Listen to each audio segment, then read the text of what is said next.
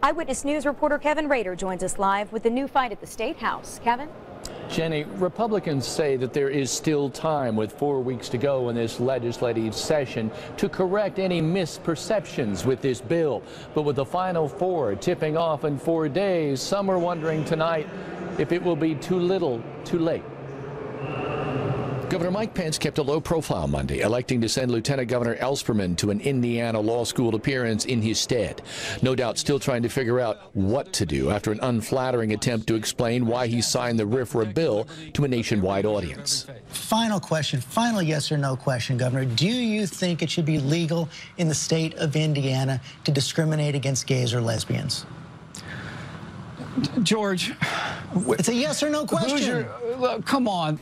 I think that the fact that he did not answer some questions clearly, yes. Speaker of the House Brian Bosma even alluded to the governor's appearance, saying that is basically why he and Senator David Long decided to speak to the media Monday.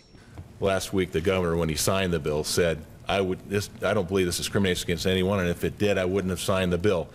It would have been helpful if he'd said that yesterday to clarify where he stands. But the fact that he didn't, for whatever reason, we're setting the record straight here today. So both Republicans came out to say, we're going to encourage our colleagues to adopt a clarifying measure of some sort to remove this misconception about the bill. But neither were prepared to show how that would be accomplished. In fact, when confronted with the very same question the governor encountered on Sunday, they deferred. Even today in the press availability, when the question was asked, well, will this allow somebody to discriminate against somebody on the basis of sexual orientation, the answer is we'll have to let the courts decide. Democrats blasted Republicans, saying the majority was clearly out of touch. People are angry, they're upset, and they're insulted. And some sort of patchwork solution isn't going to get it done.